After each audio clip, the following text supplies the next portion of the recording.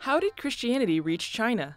This documentary from the Diocese of Getafe, Spain, titled Diego de Pantoja, Bridge Between East and West, tells the story.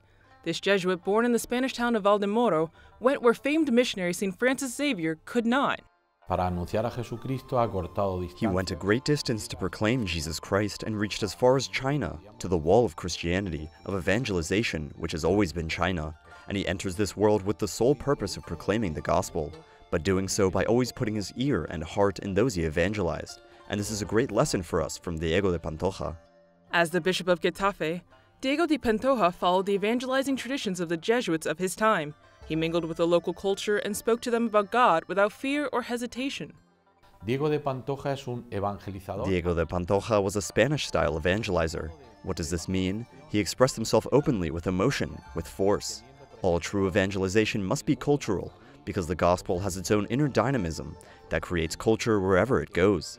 That is to say, it not only changes the heart, but with the heart it also changes the structures of the world, the culture. Diego de Pantoja was a true Renaissance man. His talents were not limited to a pen or sciences. He also played the clavichord, a special type of keyboard, masterfully. It was this that got him into Beijing's Forbidden City.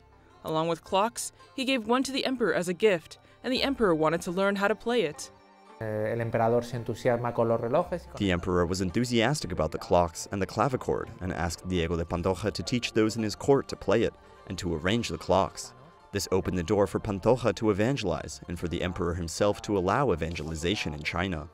That missionary announcement, the announcement of the risen Christ by Pantoja, led to a scientific explosion in China, so much so that even the government of the People's Republic of China recognizes him as one of the fathers of science. Diego de Pantoja is someone that until now had been unknown to many, but the creators of the documentary are confident that his unique story will soon be known around the world.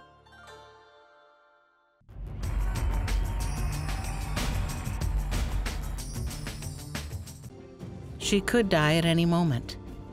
It was 2011. 10 years later, that medical diagnosis has not come true, thank God.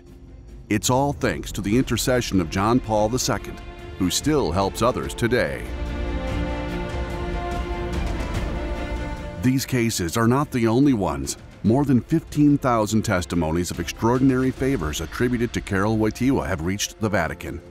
Even a relic with a few drops of his blood gathers crowds in the streets and lead to countless new miracles.